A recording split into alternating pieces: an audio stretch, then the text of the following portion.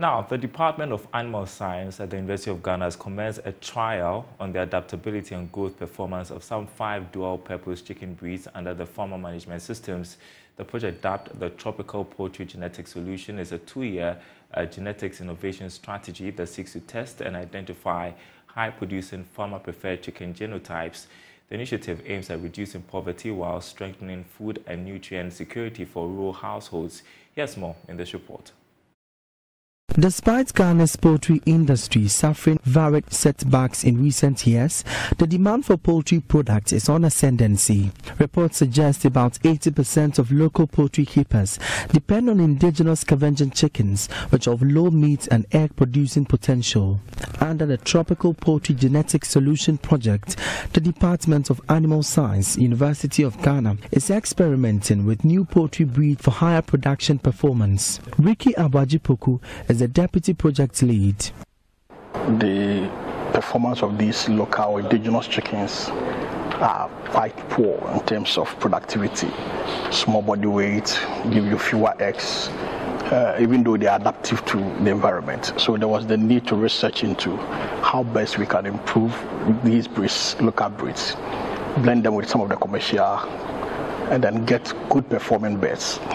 But when you do those engineering, you need to do some trial on field, because you've done the engineering all right, but it might not necessarily work on the field, you understand. So there was the need for us to do this field trial to see the adaptiveness of these new breeds that we are bringing on board. The new breeds are a hybrid of exotic and indigenous poultry species reared for both meat and eggs. Dr. Raphael Ayizanga is with the Department of Animal Science, UG. We are going to try Sasso, Noela, Habad 1, Habad 2, and then Kuroila, which, so the first phase we had Habad, which we mixed up, and then Kuroila. This time we are adding 3 more, the Sasso, the Noela, and we are going to separate the Habad into Habad 1 and 2. We are trying all these lines because they have been tried elsewhere and found to they have increased body weight.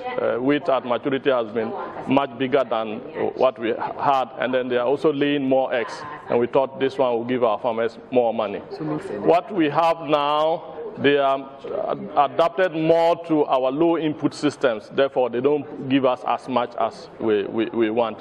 And we want to move away from, as I said earlier, farming as a way of life to farming as a business or a model for poverty alleviation. Ashanti Regional Livestock Officer Ajman Prempo Fori is upbeat about the project's benefits for the region.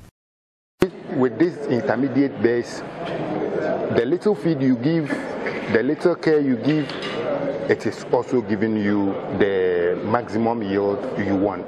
So they are, 1, resilient to diseases, they can scavenge for feed, and the little feed you can support it with, you get your resource. So coming into the middle of the local chicken and the foreign chicken, I think this, of course, is going to help our local farmers make a headway in production.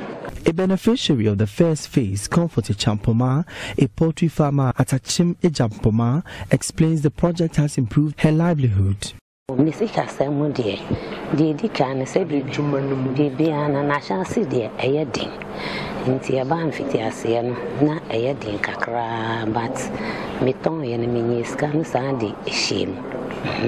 It wasn't easy initially, but I was able to make profits to invest into the business. I have more birds for sale in December.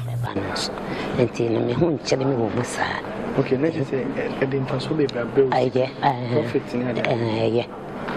the trial is expected to be conducted across 7 regions under 3 agroecological zones, including the transitional, forest and coastal savanna zones. For Joy News, my name is Emmanuel Bright Kweku.